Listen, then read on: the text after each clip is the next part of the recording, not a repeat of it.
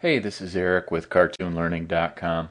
I decided to make a tutorial for you to show you how to make a character from start to finish. So we'll go through everything, and in this first part we're going to do the face.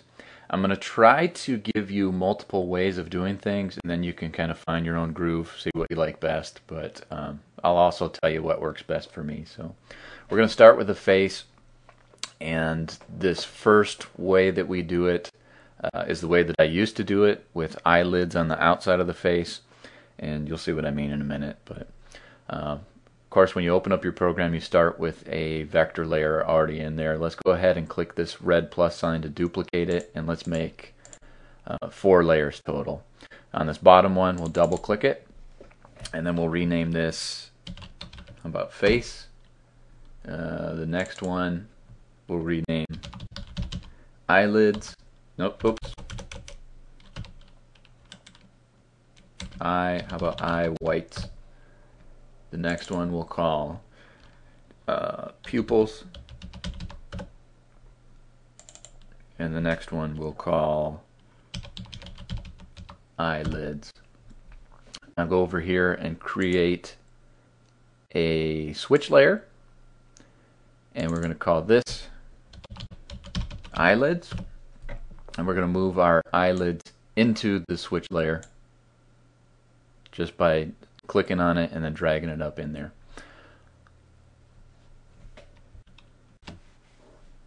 Okay, now we're going to duplicate our eyelids layer, so just duplicate that. And if you duplicate it when it's within a folder, it will duplicate also within the folder. So double click this and rename this open.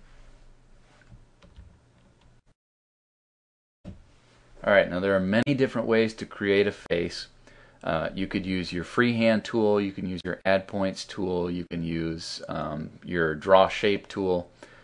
I'm just going to show you probably one of those ways of doing it, but click on your face level and go ahead, and because we're going to just discard this first one anyway, use your draw shape tool. Now I've got autofill off. If we turn it on, and we'll come over here and select basic colors, and we'll select a skin color. If we turn it on and we make that head, it's going to come out skin shape or skin colored. I'll just remove that.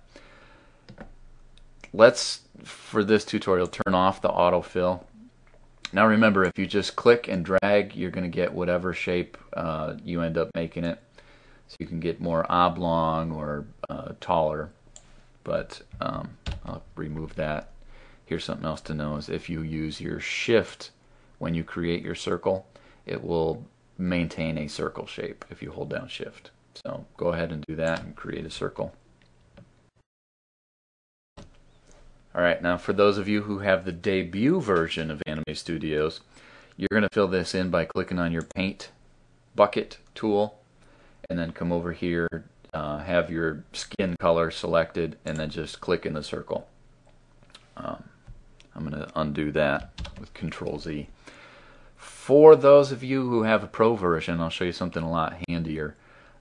Instead of using your paint bucket, what we'll do is we'll come over here, open up the advanced box, go to Styles, New, and we're going to call this Skin.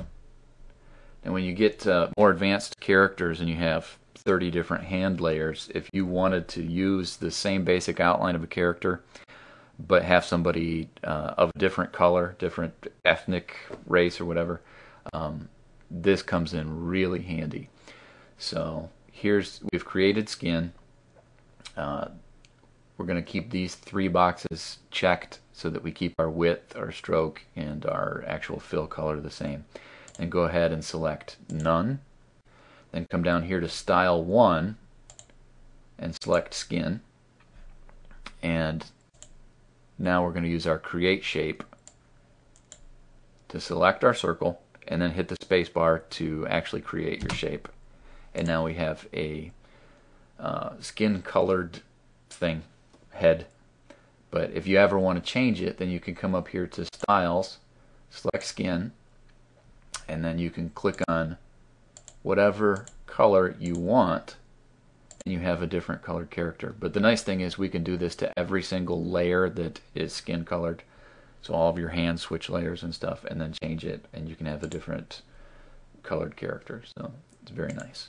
All right, we'll go back to none, and then for skin we'll go back to none. But that's the advantage of the styles. It's very helpful. All right, now that you have your face made, let's go up here to eye whites, select that layer, and come up here. We'll go ahead and use the auto fill this time and select white as our fill color. So go over here, use your shift and create a circle.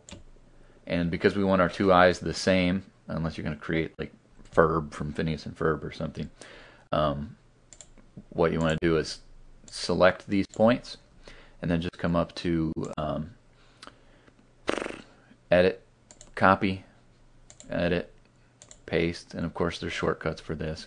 Once you paste, you automatically end up on your translate points tool. So then you can grab your second circle and move it over, and now you have two whites of your eyes that are the same size. Okay, now we're going to do the exact same thing with the pupils. So select the pupil layer, come up here to create shape, and this time we'll change the fill color to black, and do shift, make the first pupil, as long as our points are selected. You can also do Control C, Control V, and it's a nice shortcut that will copy and paste. So now we have two of those.